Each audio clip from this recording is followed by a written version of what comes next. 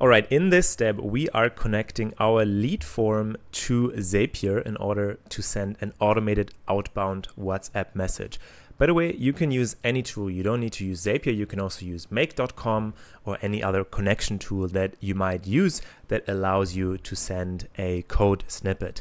So in order to set this up, we first go to Zapier and select the lead form that we want to connect. In my case, I'm just showcasing that with Facebook lead ads forms.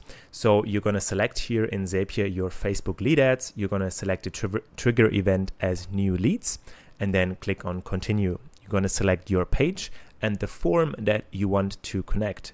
Click on continue and load a record from your phone. Ideally, you already have a lead coming in that form. You will need the phone number field and the name field and the email field in that form in order to send a outbound WhatsApp message. Now, I just created a new form. That's why I don't have a lead here yet. That's why I just named the company name field as my phone number field. Basically, it doesn't really matter what the field is named. I just modified this so we have an actual phone number field. In your form, this would look like this, that you have a phone number field where the lead actually puts in their phone number. Make sure they put it in with the international country code into your form. Otherwise, we cannot send a WhatsApp message. Now, we have this data. We have the email, we have the first name, we have the last name, and we have the phone number. By the way, you don't necessarily need the last name. You could also have a field that is lead full name, right? Then you would just always send the full name in the WhatsApp message. So you would then say, for example, hello, and then full name of the lead.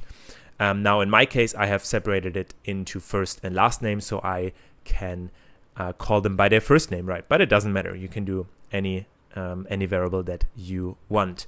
Great. Now let's continue with the selected record.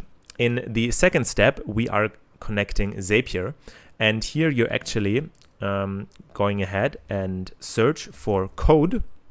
And you click on code. And that's code by Zapier. Don't worry, you don't need to code. You just need to paste something in. Then you click on run JavaScript.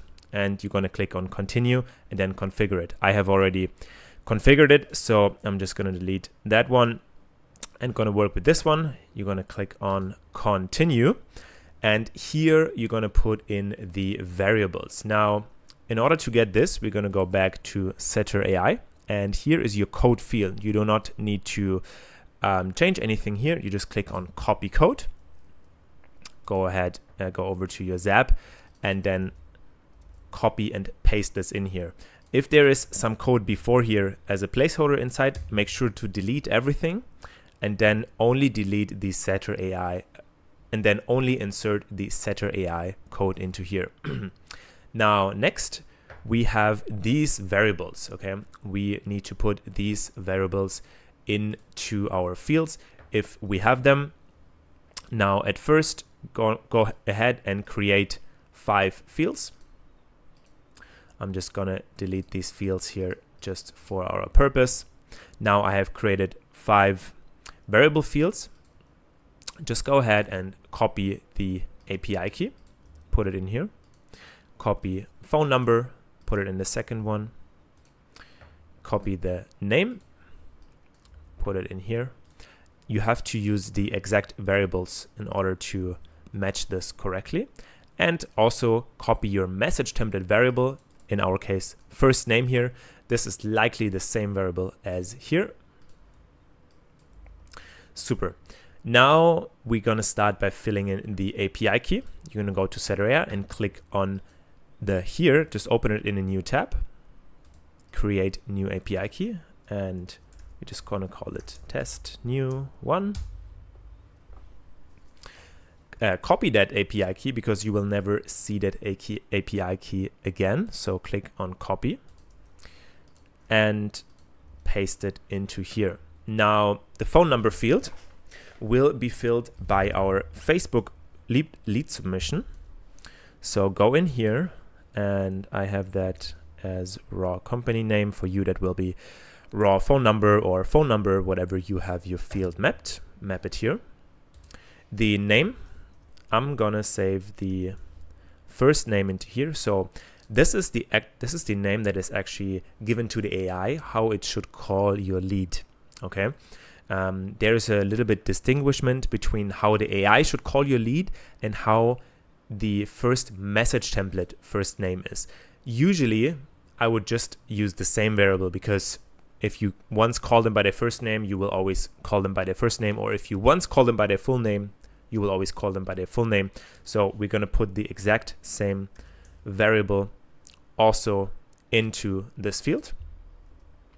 And lastly, we're going to map the email, because we need the email for the scheduling part, right? If you schedule, for example, into Calendly, then the Calendly needs the email of the lead to schedule. Now, if you don't have the email, it's also no problem, because then AI will later ask for the lead's email before scheduling. But this way you already give the AI the correct email of the lead. So yeah, the AI doesn't need to ask anymore. Great, now we have everything in here that we need. We're gonna click on continue and we're gonna test this. Let me pull up my WhatsApp. Let's test this step. We got a response status 200, that's great. And we just got an outbound message from our Facebook lead ads, perfect. Now with this, you have successfully set up your WhatsApp outbound messaging. So every lead that comes into Facebook lead ads will automatically receive a message within seconds by your AI appointment setter. And then when they reply, they will be engaged by the AI until they book an appointment. Great. Make sure to publish your Zap and turn it on so it's actually live. Make sure it is actually turned on here.